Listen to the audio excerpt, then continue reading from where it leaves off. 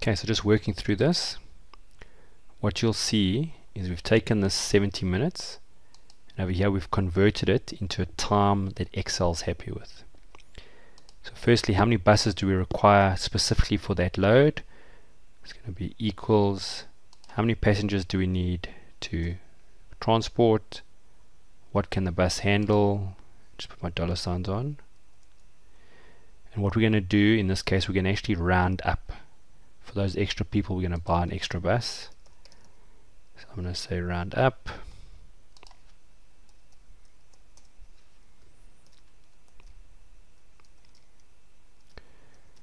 So we can now see how many buses we need at each point in time.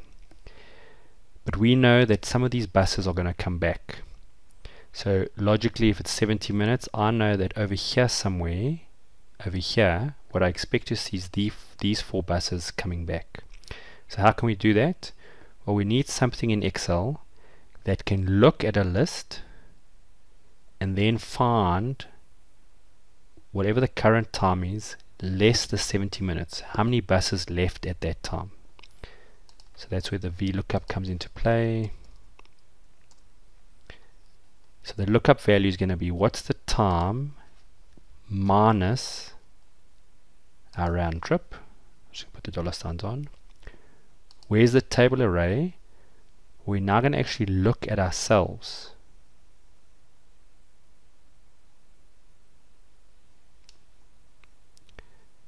And you'll see we're going to include that one there, and I put my dollar signs on. What column index must it bring through? It must bring through the second one. And because we're not quite sure of what times we'll use, I'm going to say true. When I say OK, you'll see it brings back a 4. When I go this way, it looks like it's working.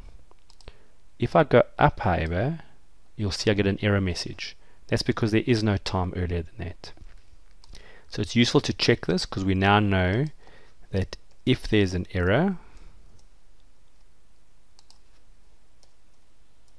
bring back no buses. So this should now, so what we now know is how many buses do we need to buy, and over here you'll see there is a point where even though we need 7 buses, 4 will have come back. So we only need to buy the 3.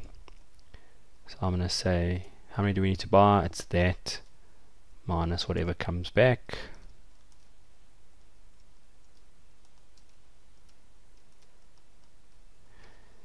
So you'll see what you've got here now is we need 4, 7, 5, 6, 5, 3.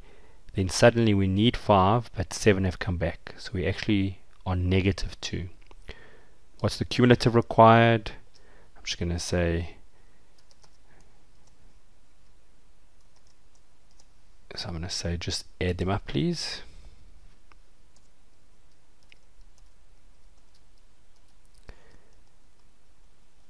So you'll see what it's done is it goes through and it adds up cumulatively, and then what we've done is we've got a max function here, because what that's saying is look at this, because whatever the biggest number is here, that's how many buses we're going to have to buy. What buses are parked? Well, if they're not in use, then they need to be parked.